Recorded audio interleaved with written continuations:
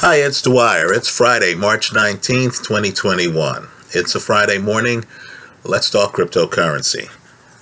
By the way, you can check out my sites, digitalassetlife.blogspot.com, as well as richarddwyer.co. But first, remember, the opinion you should follow should be your own. Just consider this video to be a second opinion from a complete stranger online.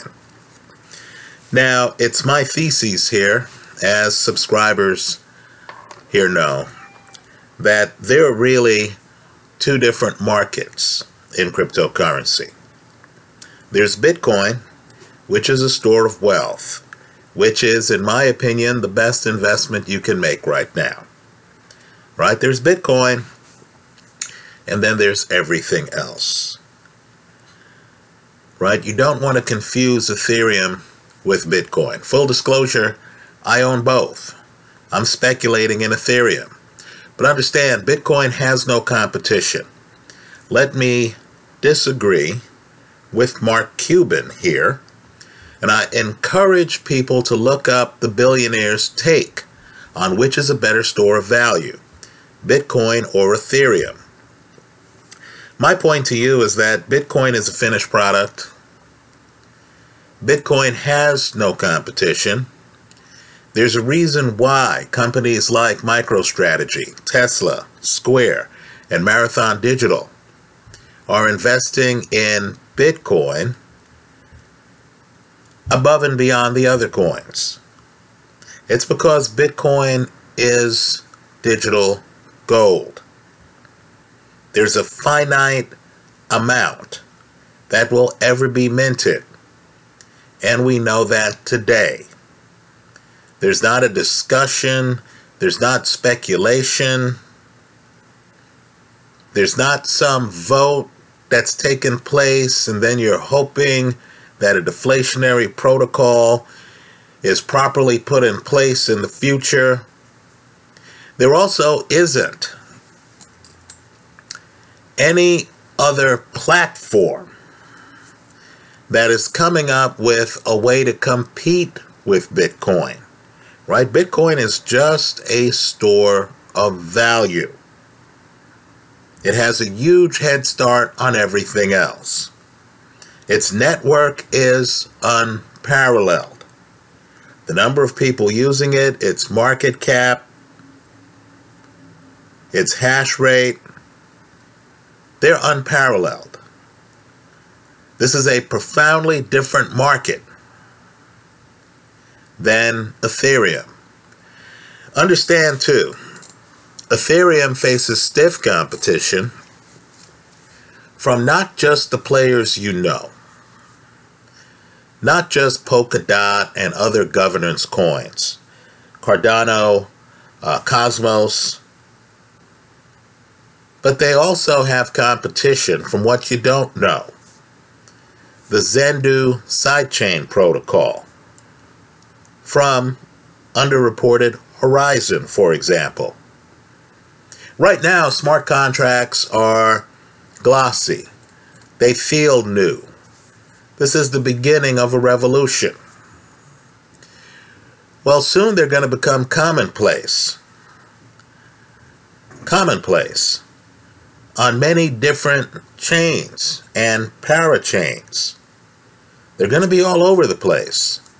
Also, some of the other ideas being bandied about for Ethereum 2.0, like sharding, that's going to be much more commonplace. You already have sharding on several coins, including Zcash right now.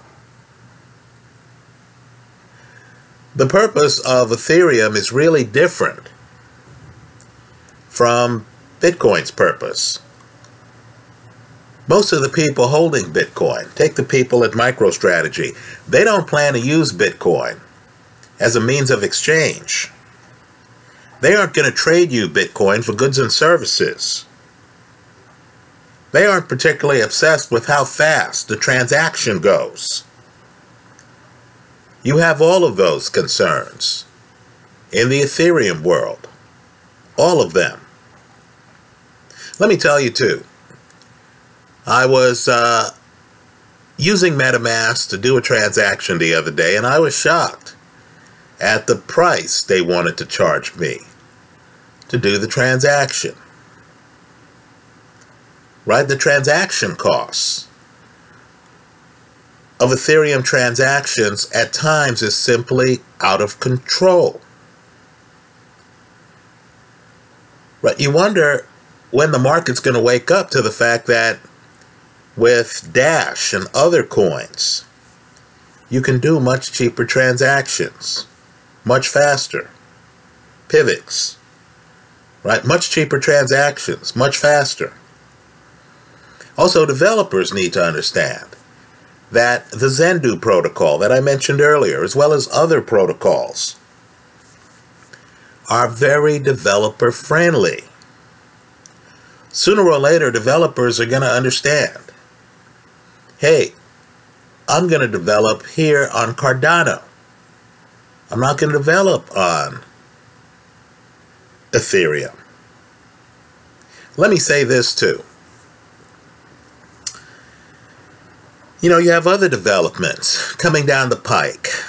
I was on a gambling site the other day, and to my surprise, they had an announcement on the website that they were now accepting Litecoin.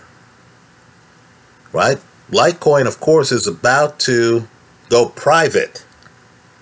Not in an ownership sense, but the coins are incorporating the Mimblewimble protocol. So you'll be able to use Litecoin confidentially. Now you have some great confidential coins out there on the market. Zcash, for example, Horizon, which I mentioned earlier, Pivx, Pirate Coin, right? But none have the market cap right now of Litecoin. When Litecoin adds these privacy protocols, it's going to be a seismic event for crypto. Because we're going to then start talking about the traceability of crypto transactions at a time when some networks are hesitant to have what they call privacy coins, and they include even non-private coins like Dash in that mix. Dash has coin mixing, but nowhere near the level of privacy of, let's say, a Horizon.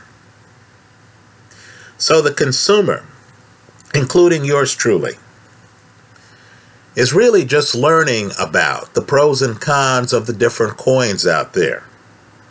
The means of exchange coins, the governing coins, coins with a high throughput, coins with slow transactions and high fees.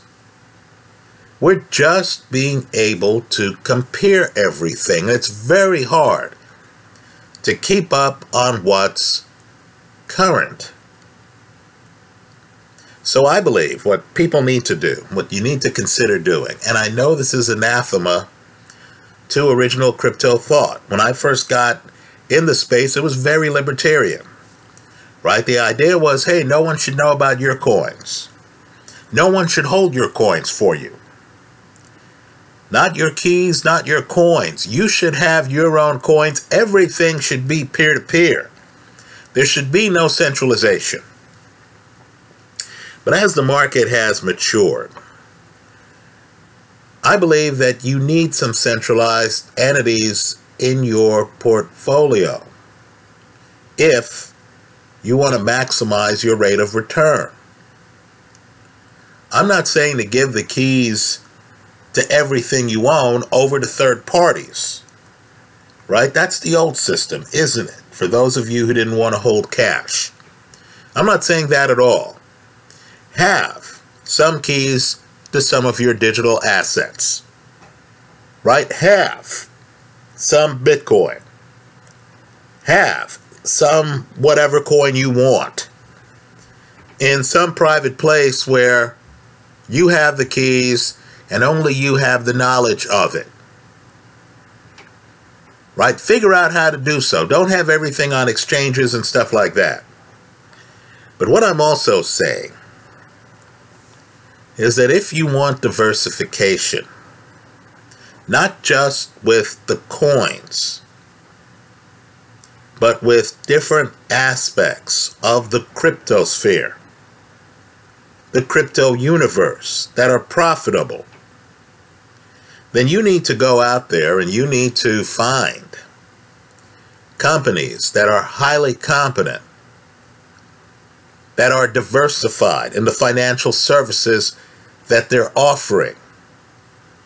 For example, let's say you recognize that the mining space right now is very lucrative, right? There are only going to be 21 million Bitcoin made. You understand that you have 900 new Bitcoin every day, and they're being bought out by Grayscale, by PayPal, by others,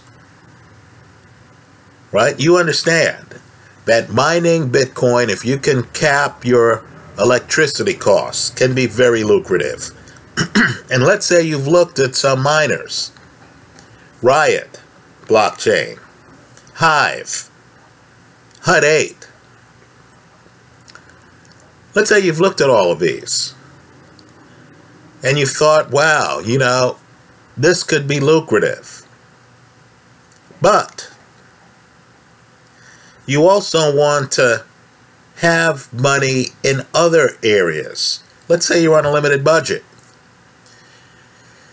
and you're looking at MicroStrategy, Tesla, Square, and Marathon as publicly traded companies where they handle Bitcoin custody for you. But let's say that's not enough. In other words, you want a foot in mining, you want a foot in Bitcoin, you want a hand in some altcoins, and you understand that you don't want to just put all of your money in a specialized fund, a trust fund, that only handles one kind of coin. So the Grayscale Bitcoin Fund, that's great, but it's all Bitcoin.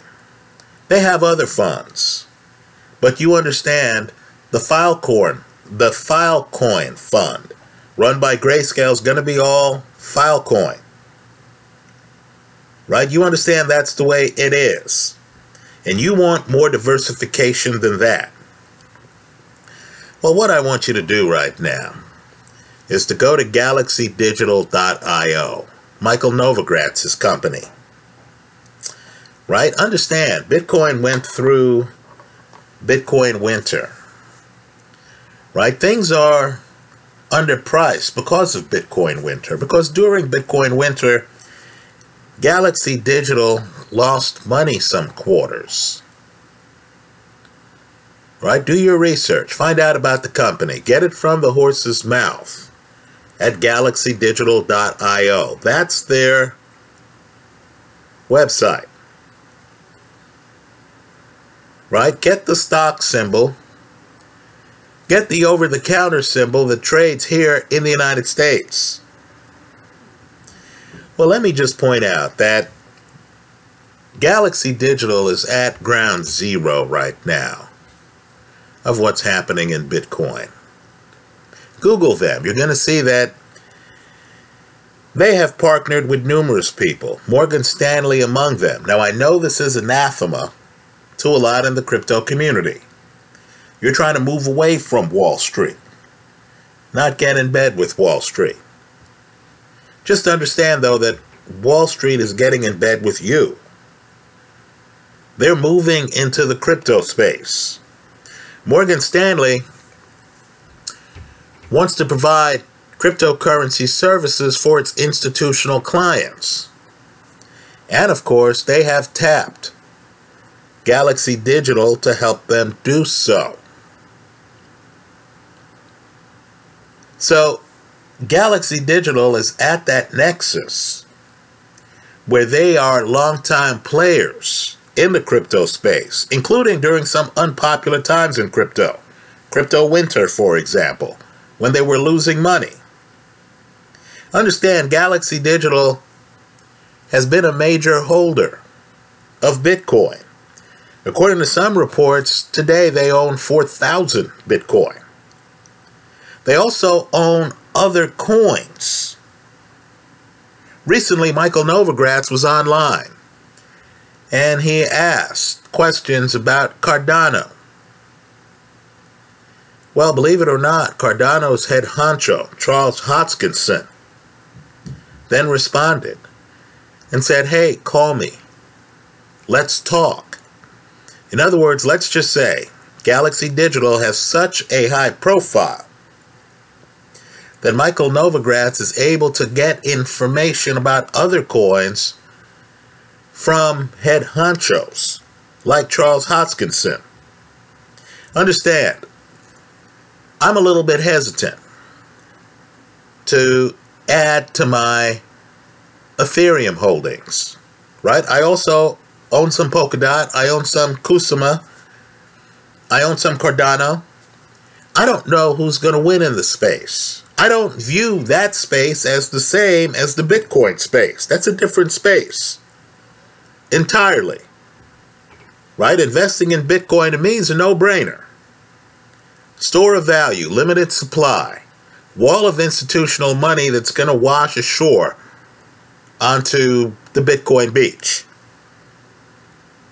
right? But outside of Bitcoin, you're looking around and you're thinking to yourself, wow, you know, Ethereum had a great head start.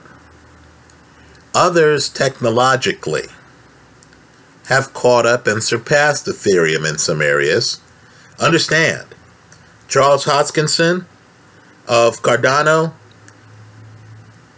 he's one of the people who helped develop Ethereum, as is Gavin Wood of Polkadot and Kusama.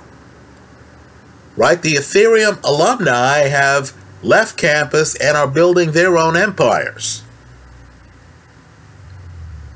So, if you're like me and you want to have some budgetary constraints on what you're doing, outside of Bitcoin, I like the idea of having a group like Galaxy Digital that owns Bitcoin themselves, that owns other cryptos themselves, that's hobnobbing with, at least talking to, the Charles Hoskinsons of the world, as well as Morgan Stanley, in terms of talking up crypto to institutional clients who will have a big presence in the space. Right? People with money want to move into the space. Understand, too, what we're talking about. You're going to learn in the coming years that many pension funds are undervalued. If you're a fireman, if you're a policeman, if you're a teacher, some of your pension fund managers are going to come to you or write you, advise you that some of the money, at least some of the money, is not there. What might happen in the future, and it's going to be a big change in behavior, is people are going to start to save for their retirement by staking cryptocurrency, by investing in cryptocurrency, by lending out cryptocurrency through third parties like BlockFi or Galaxy Digital. Understand, Galaxy Digital is in the Bitcoin mining space. They're in the Bitcoin trust space. They're working with CI Global Asset Management on different vehicles to compete against Grayscale. Understand, they're even in the DeFi space, where they've teamed up with ParaFi Capital to invest in DeFi projects. This is a diversified outfit. They're kind of like the Amazon of crypto. where if you're interested in investing in mining, if you're interested in investing in trust funds, if you're interested in investing in a group who owns some Bitcoin or some Ethereum, if you're interested in investing in a group that is looking at new coins continually, trying to find that new coin that satisfies a need, that has very high upside, that's undervalued but has a chance to go 10x. Hell, this is the cryptocurrency world. 100x. 500x. A company that's going to figure out the differences between Polkadot and its parachains and Ethereum 2.0. A company that understands the value of scarcity in the crypto space. In other words, for that part of your portfolio where you want to be diversified into things that you might not even know about, but that experts in the field know about, and you want to have some of those experts manage that portion of your portfolio, then I believe in crypto, especially given that not all of these cryptos, not even the majority of these cryptos, are going to survive long term. Like every market, there's going to be consolidation in this one. Then I think you need to have Galaxy Digital as part of your portfolio. Understand, they're publicly traded, right? It's anathema to many. They're saying, ooh, you're going to give up the keys to some of your crypto to a third party. Folks, you don't even have to do that. You can just buy Galaxy Digital on the open market. It's publicly traded, right? As I said earlier, they have an over-the-counter stock here in the United States. I'm not even going to give out the symbol here, because what I want people to do is to research the stock. Understand, there are a few things I've learned in life, right? One of them is that you need to think for yourself. You need to do your own research.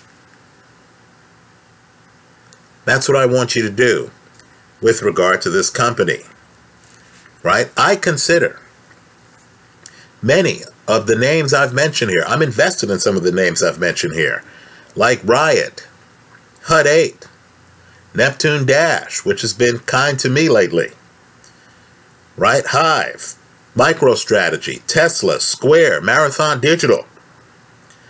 I consider them to be excellent plays in the crypto community. But if you don't want to just invest in a Bitcoin related play, right? That's what MicroStrategy is. They've bought up a lot of Bitcoin. They continue to buy a lot of Bitcoin, right? According to reports, as of today, they have more than $5.3 billion worth of Bitcoin, and they're publicly traded, right? But if you're interested in also getting exposure to Ethereum, Polkadot, Cosmos, Cardano, and let's say it's a little confusing to you, you could use some expert advice. You understand that all of these cryptos are competing for market space, that there's overlap, right? Chainlink, Band Protocol, it gets confusing, doesn't it? Which oracle is the right oracle? Which stable coin is the right stable coin? Then I believe you want to consider, at least as part of your portfolio, having Galaxy Digital, right? They'll handle the custody. Let me just say, I believe they're underpriced. What I want you to do is to compare the market cap of Galaxy Digital with just the value of its Bitcoin holdings, right? Galaxy Digital right now, market cap wise, and double check everything I say, is about $2.5 billion. Not that much. Not that much at all. But yet they own over $200 million worth of Bitcoin. Just Bitcoin alone. They own other digital assets. My point to you is, because of crypto winter, which wasn't that long ago, because of a lot of unawareness about how popular crypto is in some circles, the fact that Stanley Druckenmiller, the fact that Bill Miller, the fact that some big names are now looking at digital assets, Paul Tudor Jones, Raoul Pal, right? And many people, lay people, don't really know who these people are.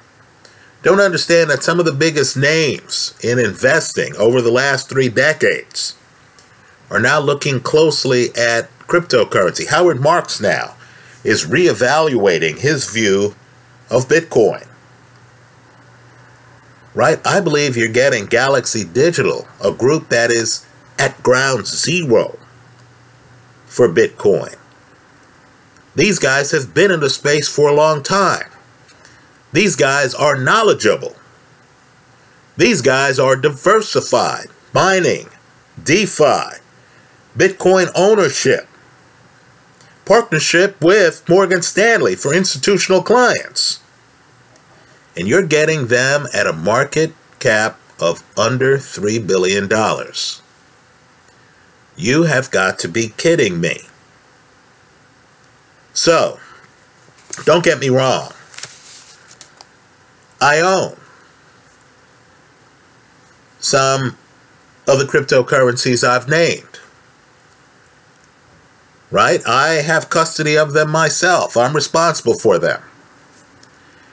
But I'm also interested in having, as part of my investment strategy, some ownership of Galaxy Digital. Right? Full disclosure, I own some Galaxy Digital. Don't get me wrong, I'm not here saying I own a lot of it. No, look, I'm building like everyone else here. I'm just a retail investor trying to build financial security and freedom for my family. Right? I have some crypto with BlockFi. Right? They pay a nice percentage. I believe viewers here on YouTube need to consider those possibilities. Again, the website is galaxydigital.io. The head honcho there is Mike Novogratz.